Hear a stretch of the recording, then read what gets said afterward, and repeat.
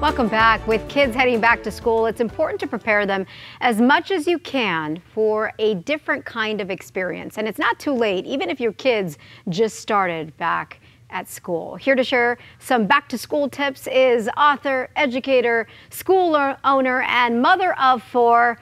Wow, I'm tired for you, Miss Lisa Cullum. Good morning to you. Good morning. Oh my goodness, I don't know how you do it, but here we go. You are just right on top of it, it seems like. And you've got some really good advice, because I love how one of the things you like to say is just get on the same page with the school or the teacher. How important is that? And that's exactly it. You know, we have some big decisions to make as parents if our kids are going to go back or continue virtual. And whatever your family decides, it's just make sure that you are on the same page. So whatever rules and things that school has going on, make sure that your family is familiar with it and you prepare your kids for when they do go back. Okay, you know, and I know you run a school yourself, and you know you set the rules and the protocols, and the rules and the protocols are going to be different this year for so many, if not all schools nationwide. My kids start back up on the 12th, and they're going back to a whole new system from check-in to check-out. So what can you tell us about, you know, how do you empower parents to be ready for this moment?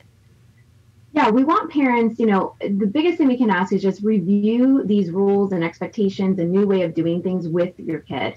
And that's important because we don't want any surprises. You know, kids are already coming back. It's been a while since they've been in school. We want them to know what to expect. We want them to know what it's going to look like in drop off, what lunch is going to be like, what it's going to be like if you have to wear masks all day. So going over all this with your kids, if they're younger, maybe even showing videos will help. That way, when they come, they're not shocked. And then as parents, you know what to expect as well. And then it'll just make a smoother transition for everybody. Yeah, I know. I love how you know, are reiterating to just go over the procedures, even show them videos too. Because I know in our school district where my kids go, the principal and the superintendent has sent us emails, and in those emails, they attach videos of what the procedure will be like when you check in, just for example. So that's something to be on top of, right? Yeah, definitely. It'll just make it easier because they're already going back a little uneasy. So if they know what to expect, it'll be easier for everybody. Yeah. And then what about, you know, in terms of knowing or feeling safe? You know, it's such a scary time, no matter where you are on the issue, no matter how you feel about it. You know, I think there might be a little bit of anxiety for a lot of kids, even the parents. Right.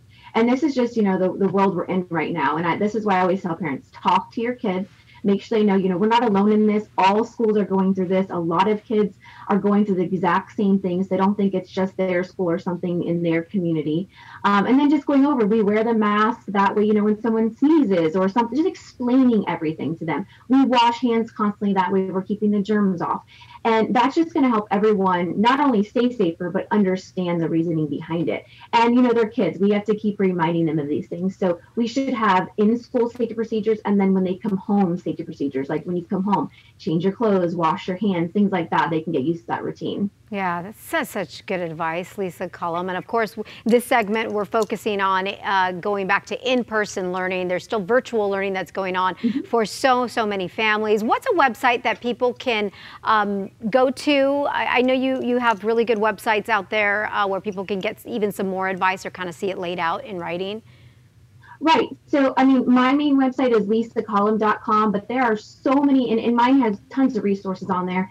Topschoolwriting.com. There's so many things available now, and that's the amazing part about this. Everyone's kind of stepped up. So parents have the world at their fingertips right now as far as resources from learning from home. So it's truly amazing what companies are offering, and I totally say take advantage of it. All right, Lisa Cullum, thank you so much. Appreciate your time this morning. Take care. Thank you. And we'll be right back with more on Good Morning San Diego.